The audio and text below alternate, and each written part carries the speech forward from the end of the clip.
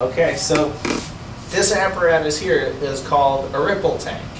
And we're going to look at some waves today using this ripple tank. It's just a shallow tank of water.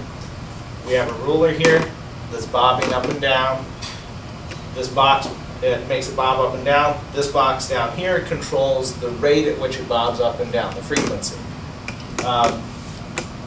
And we have a light bulb here so that it projects an image on the ceiling. I'm going to turn off the lights so that you can see the image on the ceiling well. You got your hand up there? Yep. So turn off the lights, see the pattern on the ceiling. And rather than staring at the ceiling, it might be better to see it on the wall. So what I'm going to do is I'm going to hold up this mirror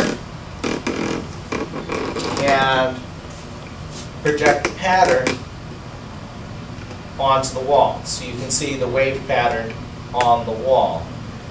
That central shadow there is the ruler.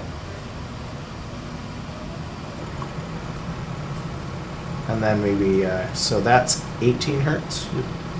And let's pull it down to 10 hertz.